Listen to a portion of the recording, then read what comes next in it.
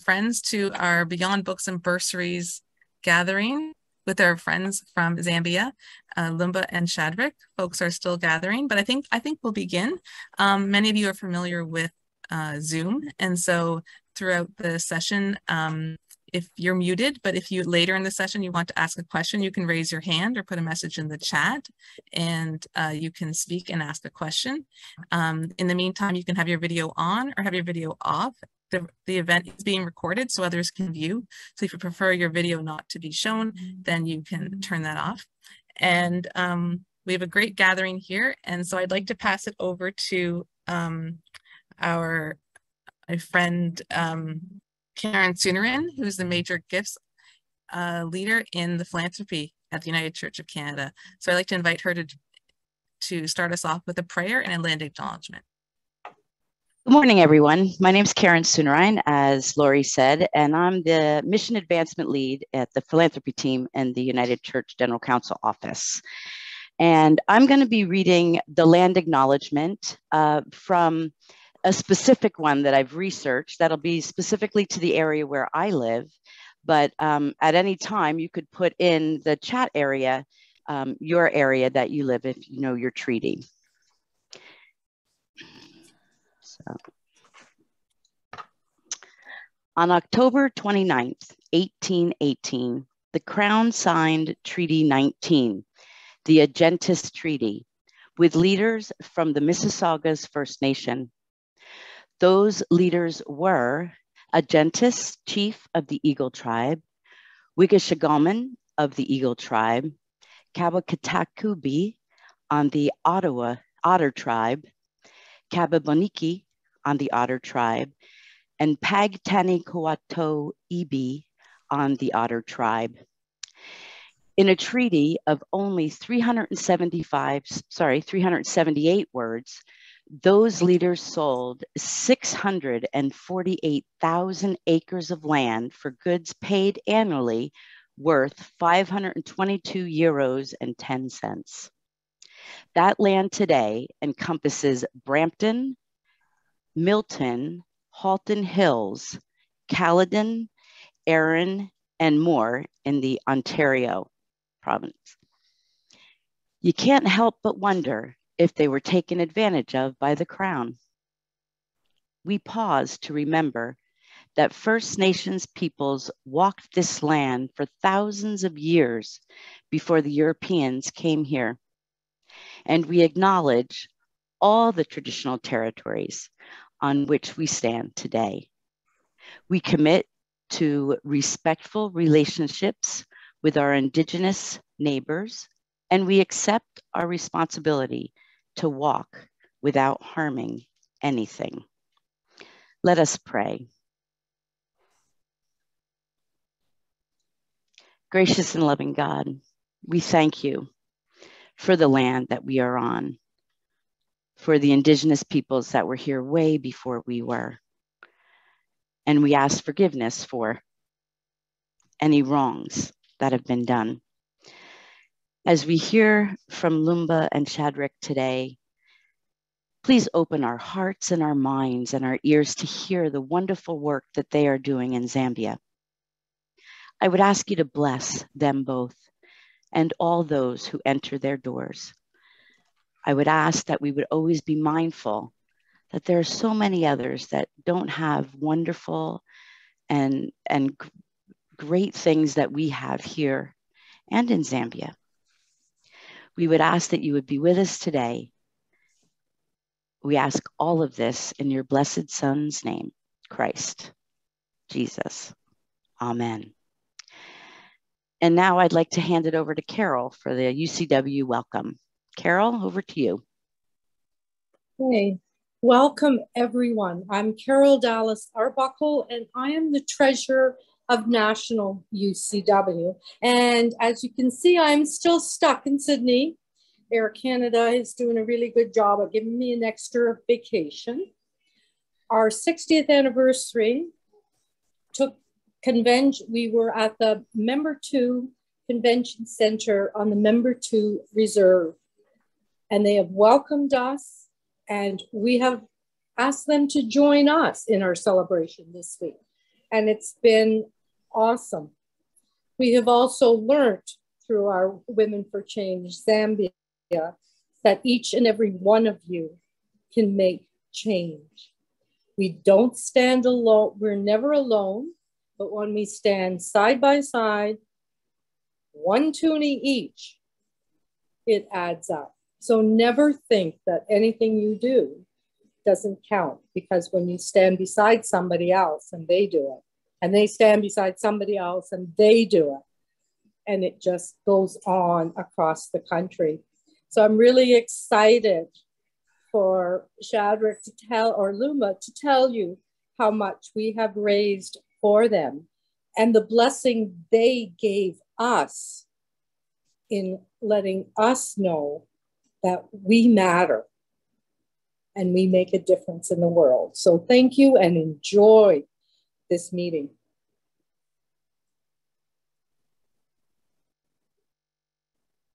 I'd like to invite, oh, go ahead.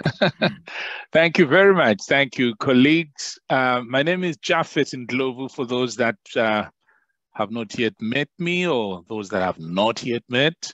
I currently serve as Executive Minister for the Church in Mission Unit, and UCW is anchored within the Church in Mission Unit. So privileged today to welcome my countrymates. I was born in Zambia, grew up in Zambia, educated both my primary, secondary, and my undergraduate in Zambia. So very much Zambian, and so glad to see these two wonderful people here and an opportunity to introduce them. Let me start with Lumba Siyanga. As I call her, Wolumba. Lumba is the current executive director for Women for Change. Lumba served the organization for 14 years before she was appointed to become executive director in 2015.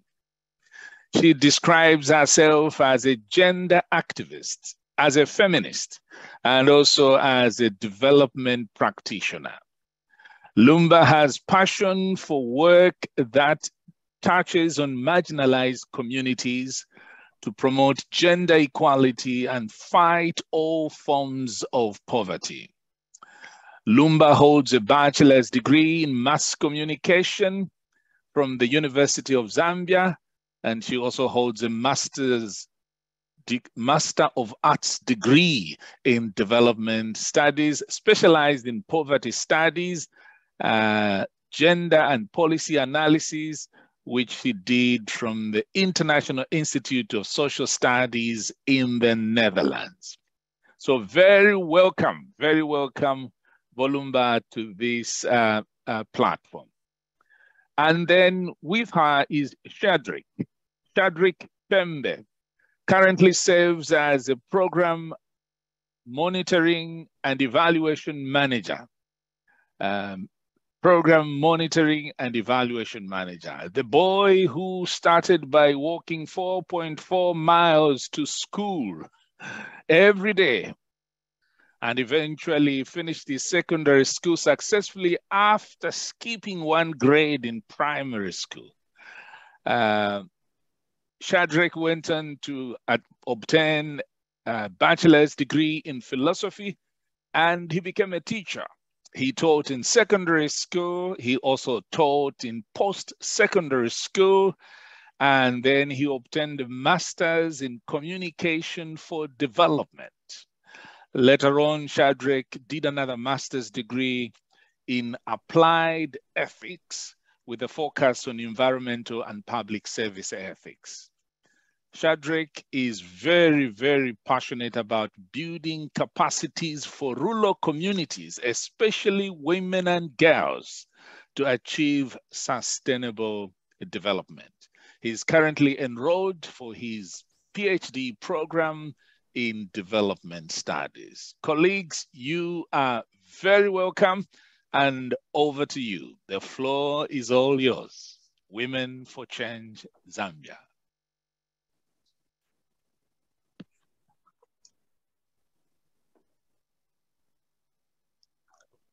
Thank you very much, Reverend, for those accolades. Before we get into the presentation, we just want to express our gratitude for having been invited to be part of the celebration 60th anniversary of the UCW. We had a refreshing moment, never to be forgotten, and we'll go back sharing with our colleagues and the people, and especially the children that you support, just to tell them the stories from here and how the women are working very hard to keep our girls and boys in school. So we are grateful for this opportunity. It's once in a lifetime opportunity for us. Ziko Mokwambiri. So I'll just start my presentation with by giving a general overview of Zambia and Women for Change. And if time allows, Shadrick will then zero in, especially on the project that we've been implementing, supported by UCW and United Church of Canada, that is keeping the girls in school. So Zambia is located in the southern part of Africa. You can see where that arrow is pointing at. It's a small country with a population of about 18 million people and living below the poverty line. So in comparison to Canada, we can say that Zambia is 13 times smaller than Canada. So it's just like a province of Canada, slightly larger than Alberta, but smaller than Ontario. So we're a very small country, but with 17.8 million people, of which 50.48 are females and 49 are males. So we have more females than males. And then out of that population, 99.2 million live in rural areas, while the 6.7 million live in urban areas, of which 53% approximately are under the age of 18. So Zambia is a very youthful country, with the majority being young people under the age of 18 years. That's why investing in their future is very key for development to take place, and also to break the inequalities that have existed over the years between the rural and urban, the young and the old, women and men. We have a lot of issues around inequality. So for those who've never been to Zambia, just to give you a picture, when you come to Zambia, what you be expected to find, Zambia has a number of national parks with lots of animals. We have the big five, the buffalo, you can see on that picture, the lions, the leopards, the hippopotamus, the elephants, you find them there. And then Zambia is also home to the Victoria Falls, which we call Mus Otunya, or the smoke that thunders. It can be likened to the Niagara Falls here. And Zambia is also home to a number of ethnic tribes. We have about 73 ethnic groups, and we live in harmony since independence, which we got in 1964.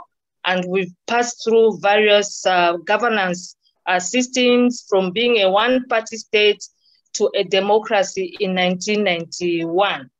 And yeah, so we usually refer to ourselves as one Zambia, one nation, living in diversity and yet united as a diverse people.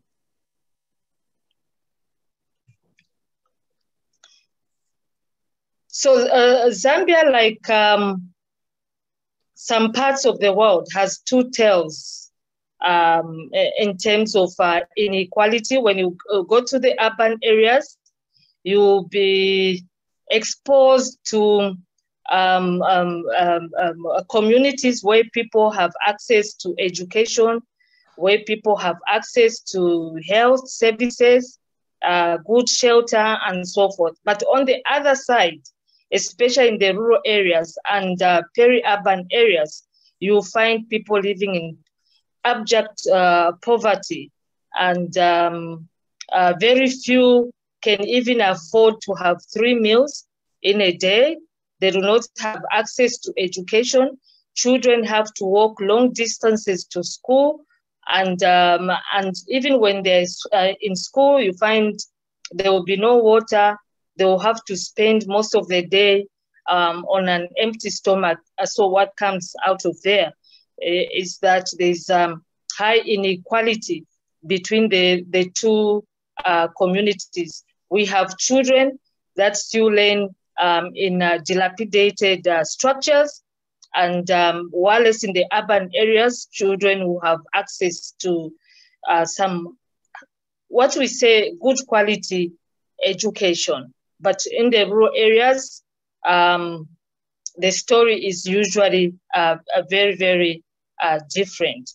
And that's why, as Women for Change, we work in the rural areas, because we've always felt that's where the need is in order to change people's lives and to contribute to the emancipation of women and girls.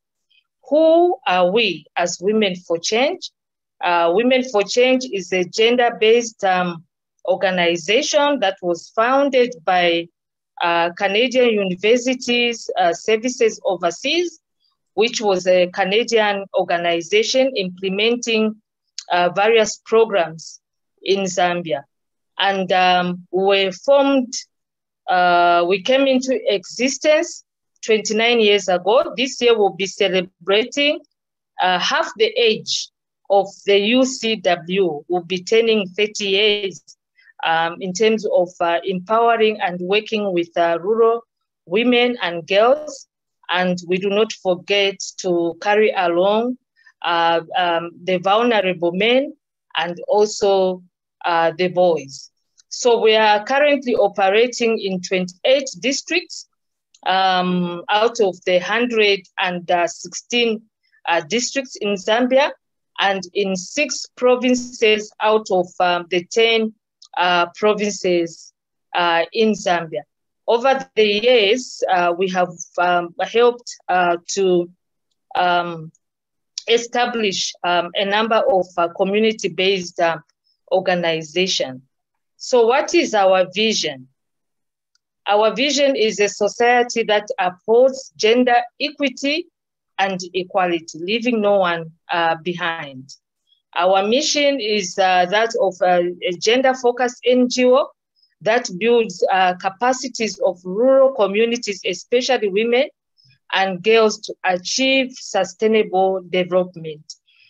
What we mean by this is that our approaches help the communities to critically analyze the problems that they face using especially gender analysis and popular education methodologies.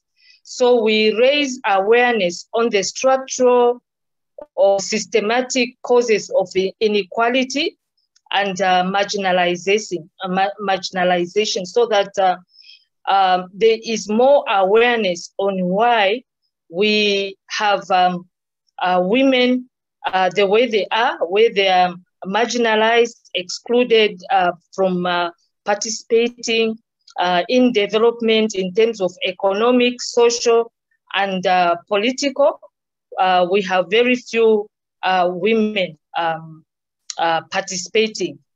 So our model is that we start from the community, build capacities of communities to be able to organize themselves, to mobilize, and also to act on issues that affect them. So Women for Change is not a membership organization, but we are there to facilitate communities to be able to organize themselves into groups, and those groups eventually become development area associations, and through the area associations, we then empower them to work also with the communities the way Women for Change would do. And some have even graduated to form district area associations. So these structures are free.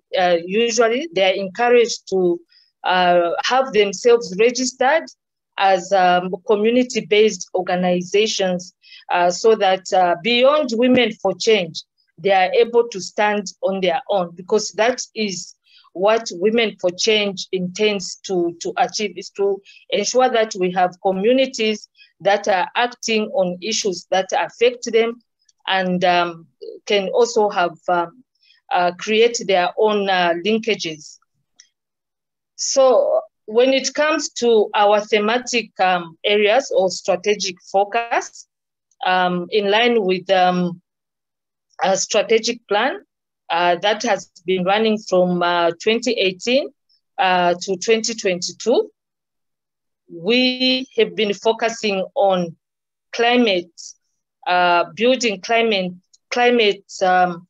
engendered climate resilience, where we build capacities of communities. You can see in one picture, communities are meeting to analyze their situation in relation to climate change, because Zambia has not been left out when it comes to drought.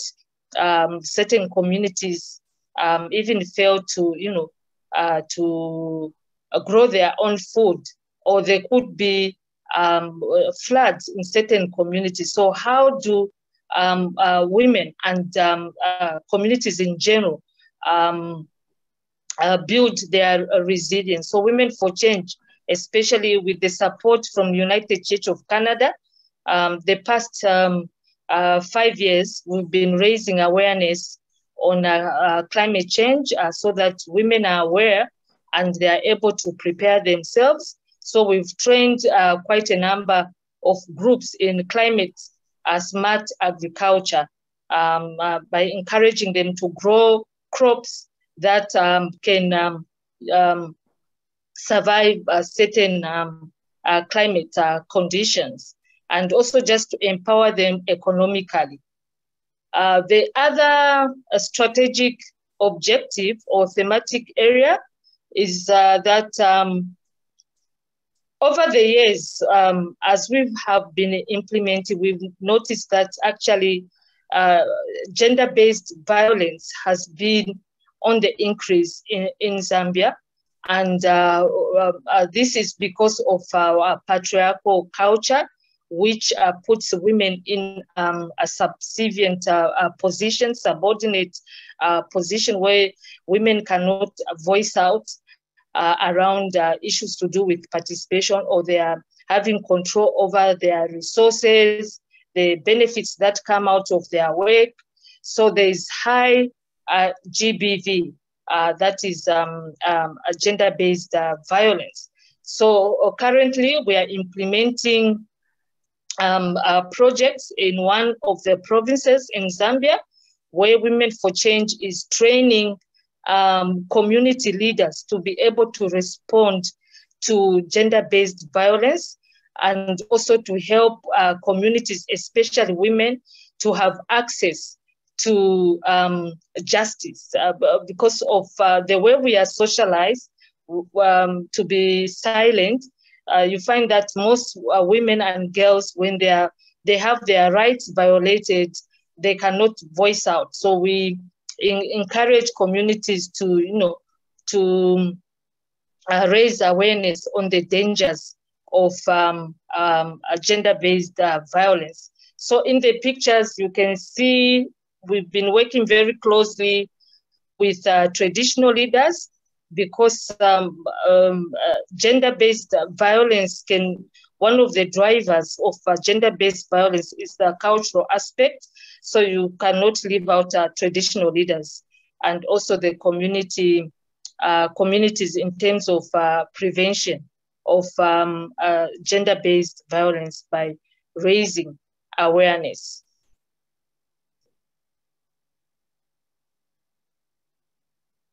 And as I said in the beginning, to say that women have been sidelined in terms of economic, political, and social development. We've also been focusing on building women's participation in leadership and decision making, so that women are able to voice out, women are able to participate and lead in their communities, not only when it comes to politics, but starting from the household level and getting into into politics, whilst we have built their confidence. Because at the moment, women's political participation is actually at the lowest. We only have 15.2% female members of parliament, against, that is 25 against 135 males. We only have 1 female out of the 10 provincial ministers, and generally poor women and girls and those with disabilities are affected the most, and their voices are never heard, even at community level. So Women for Change has been building women's participation in leadership. And my colleague, Shadrick, will talk more on the other thematic areas in terms of where we are guaranteeing communities where the rights of children and especially girls are guaranteed. Because we, in Zambia, despite children being the majority, 59% of children live in poor households, and children have no access to basic human rights such as education, health. And now we are faced with one of the biggest challenges of children being married off before the age of 18. And this sidelines them in terms of education. We have a high number of girls dropping out of school, even where a government is providing, for example, now free education from early childhood to secondary school. You find girls dropping out because of various factors, such as lack of water in schools, menstrual hygiene, and also cultural practices, which put emphasis on marriage other than education. The reason we have very few women also participating in decision making is because we do not meet the criteria when it comes to elections. There's one of the things that hinders women to participate is that you need to have completed grade 12. Yeah.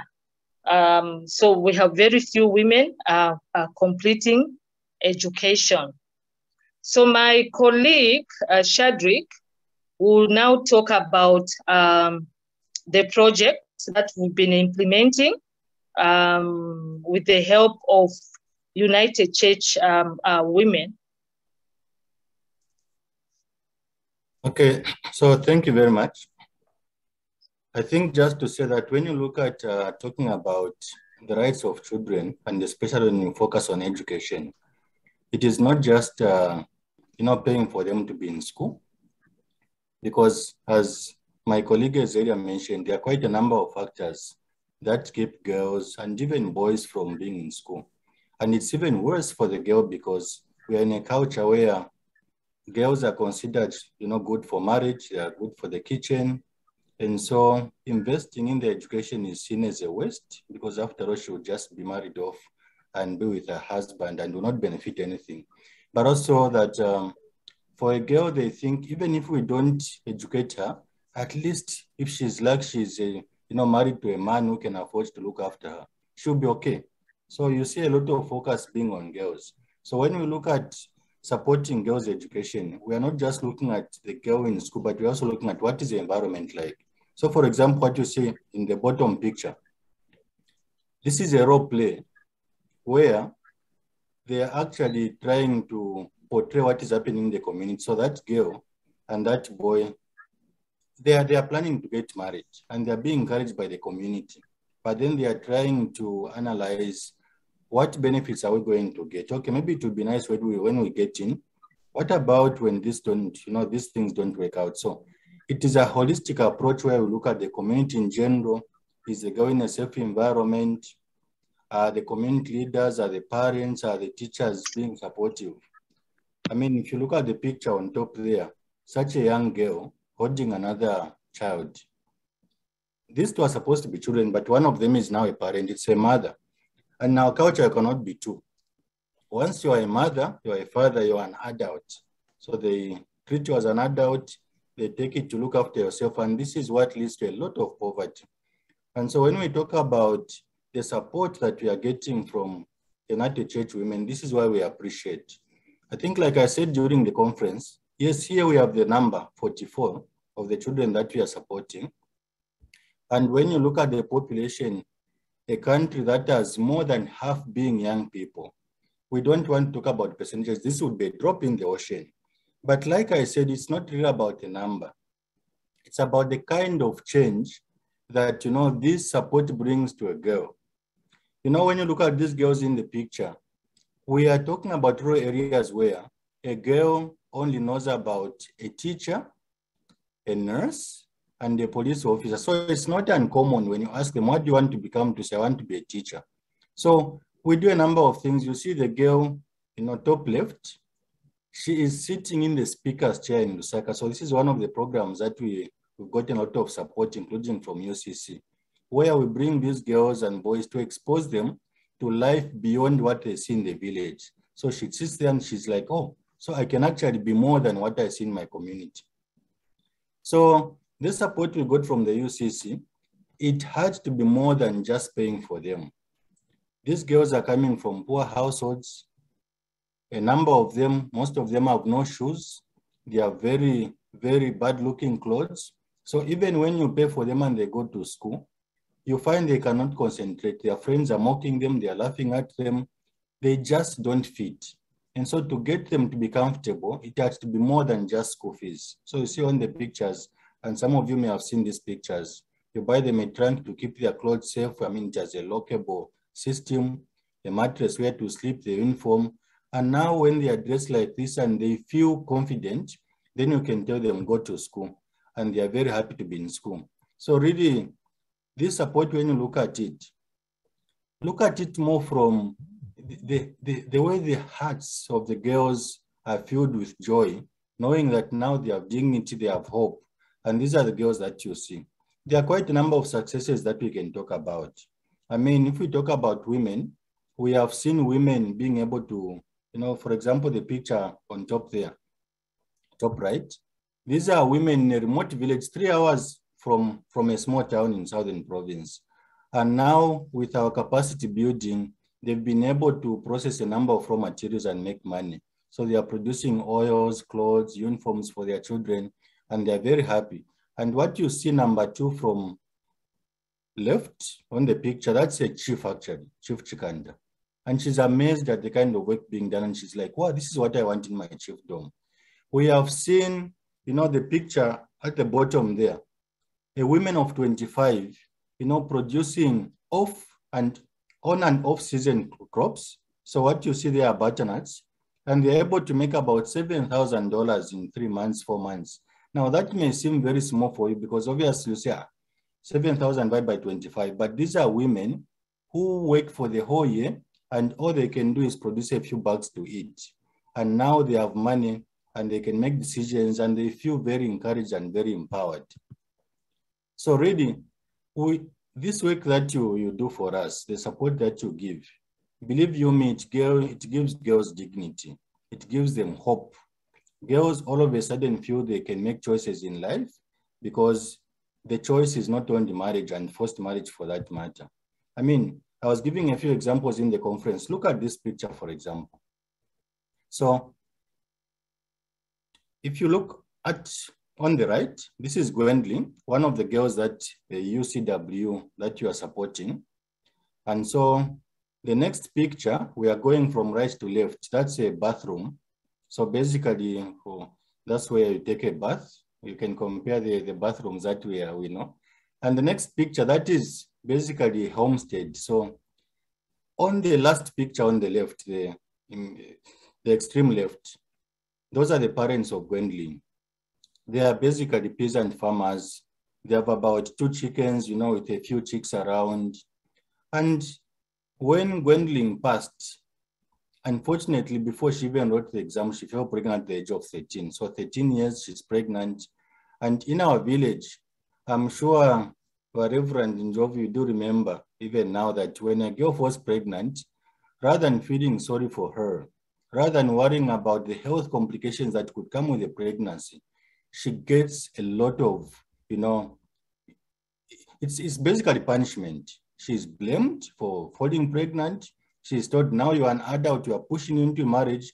And so this girl, Gwendolyn, that you see on the picture, was about to be sent into marriage. And because this happened before writing her grade 9 examinations, it means she was not going to write the exam. But thank God, with your work, we had already started engaging. And when we heard about it, we moved in. And before we realized it, Gwendolyn could not be pushed into marriage. So she was allowed to go home when the pregnancy was really big and she couldn't afford to go to, she couldn't manage to go to school. But when it was time for exams, she wrote her exams, she passed, and she was one of the best students at school. So she went to a secondary school. So what you see in the picture is our staff holding her baby. So the mother now is looking after the child of her child. So the mother and father are now looking after their grandchild, and Gwendolyn is in school. She's very happy, and she says she's going to do her best. She learned lessons from this experience. We can show you another picture. This is another girl that is from a simple village, and she passed, came with her acceptance letter, because when you write grade 9 examinations, they write to you whether you have been accepted to go to the next grade or not. So she came with a letter, very excited, and they told her, so what?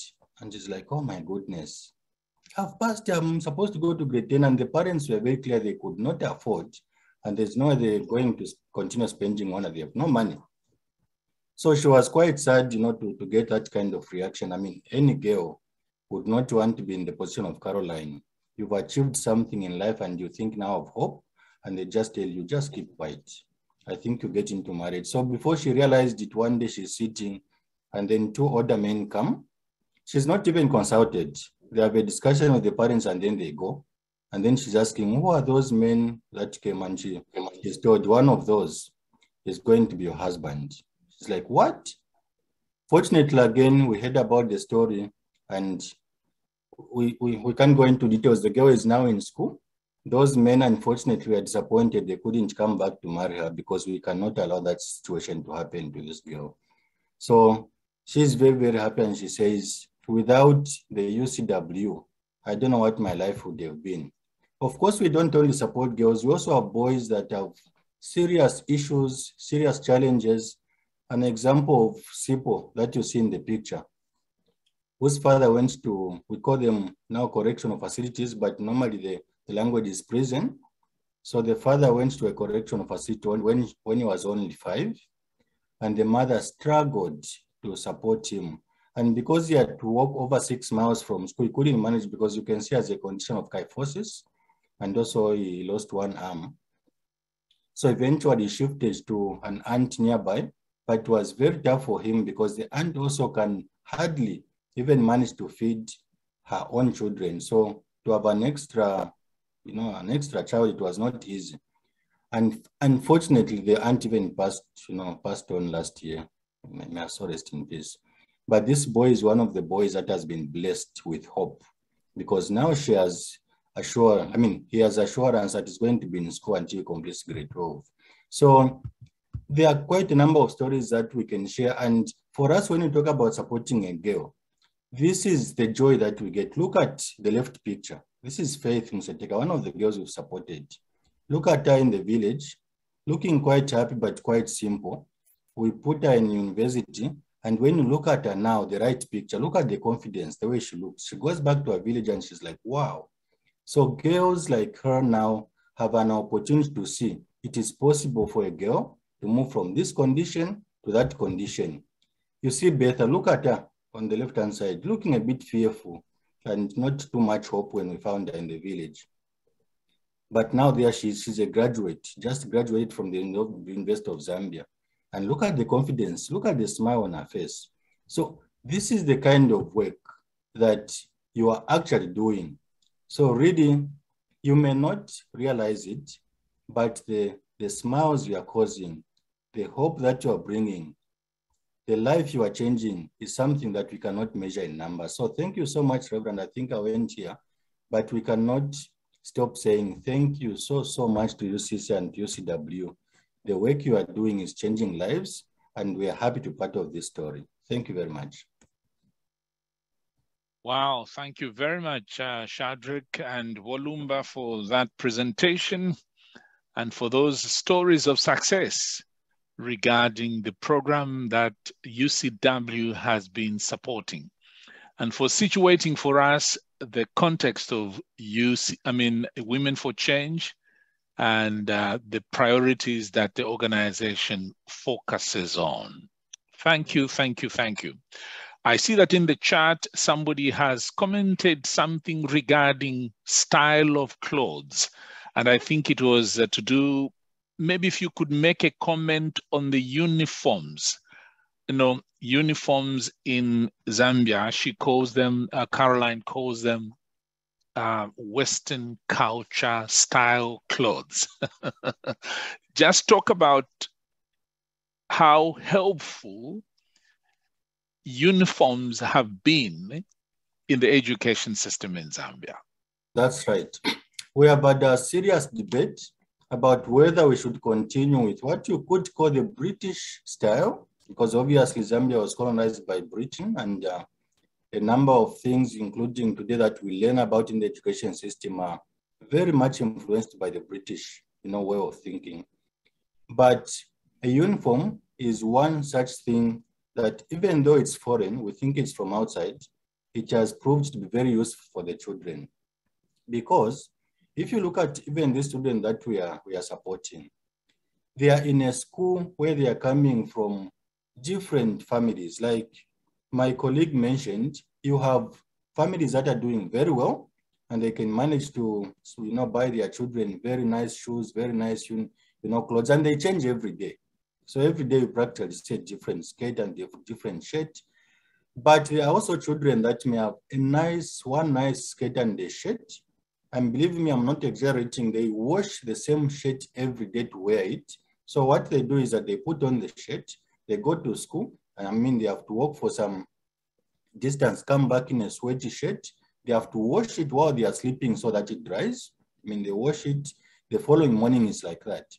And before they realize it, they actually even given names. So their names like, oh, it's the one, this one has only one cloth. It's same color, things like that. So girls actually get mocked for putting on the same shirt while the other one, can change every day. So just having, only one pair of, for example, trousers gets you so uncomfortable that even when they have paid for everything else, you see girls failing to go to school, and sometimes they cannot even tell you why. So a uniform is such an important thing, because at least if a girl has two pairs of a uniform, even if they wash every 2 days, when they are in school, they look the same. So because of that, the issue of, people saying, oh, you have one clothes, oh, you have one shirt and things like that, they all kind of feel equal. It's already one step that helps them to feel equal, and then they concentrate on school. And I should mention that goes beyond the uniform.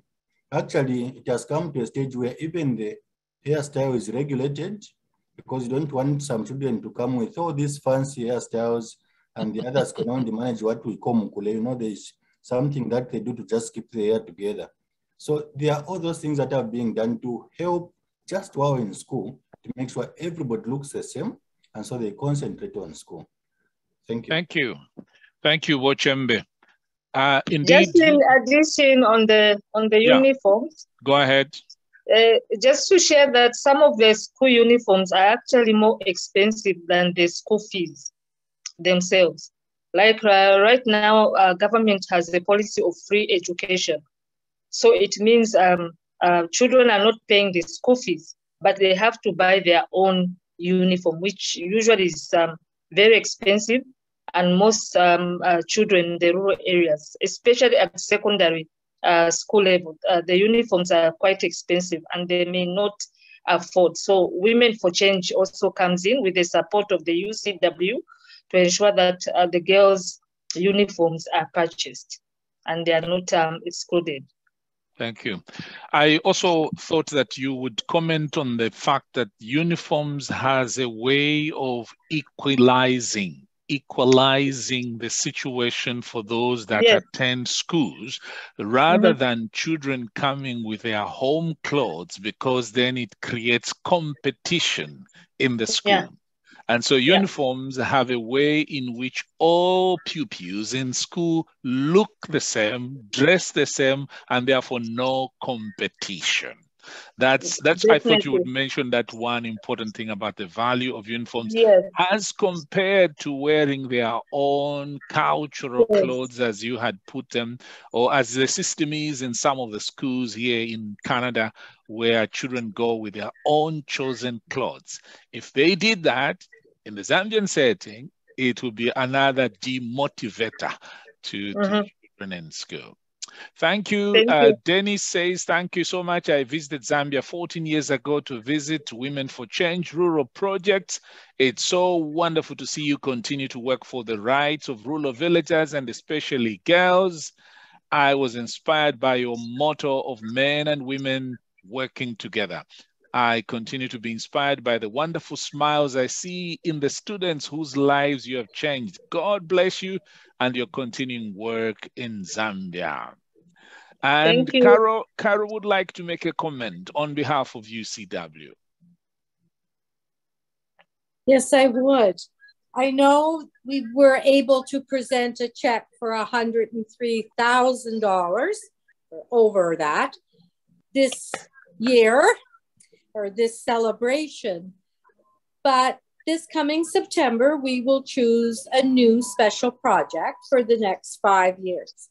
But Women for Change Zambia is a global partner of the United Church of Canada.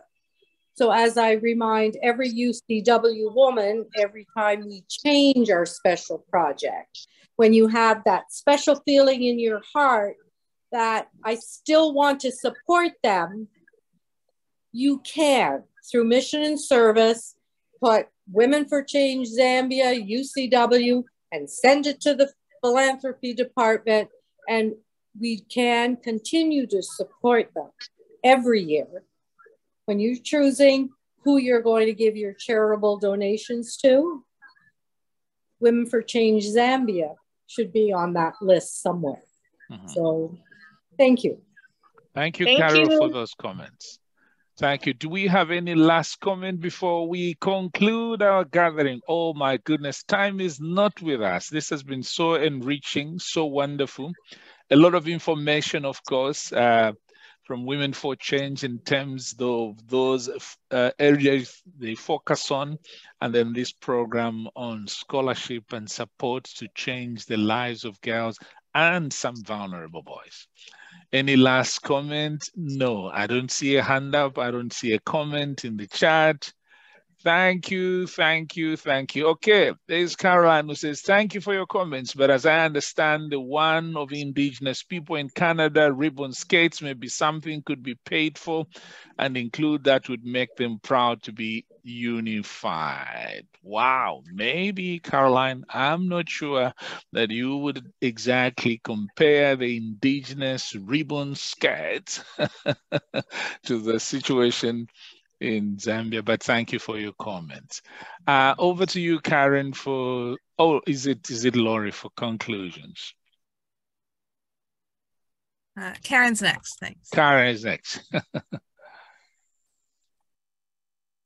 Are you there, Karen? You mean one? Yes, I'm here, sorry. Wonderful, thank you. I'm just gonna share the,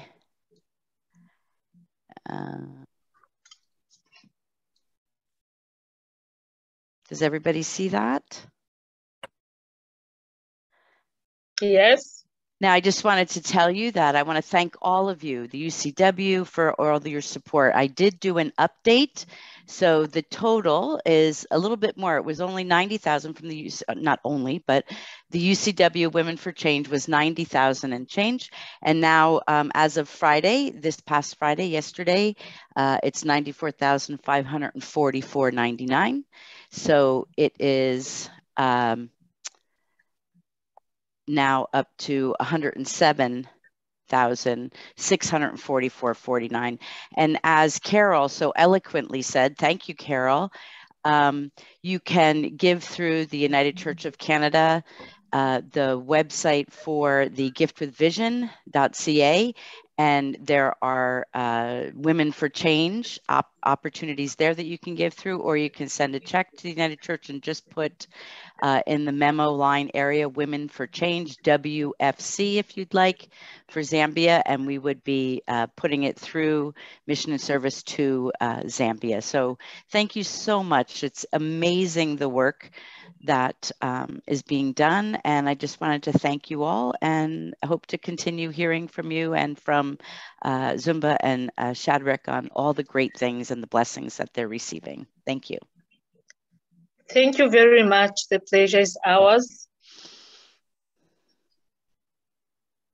And in vain to close, I think we've been reminded today of what is possible when we work together. With the 60th anniversary, UCW reminds us, let us continue in hope. The way is long. I'll invite Lumba to share this prayer with me. The way is long. Let us go together. The way is difficult. Let us help each other. The way is joyful. Let us share it. The way is ours alone. Let us go in love. The way grows before us. Let us begin. Amen. Amen.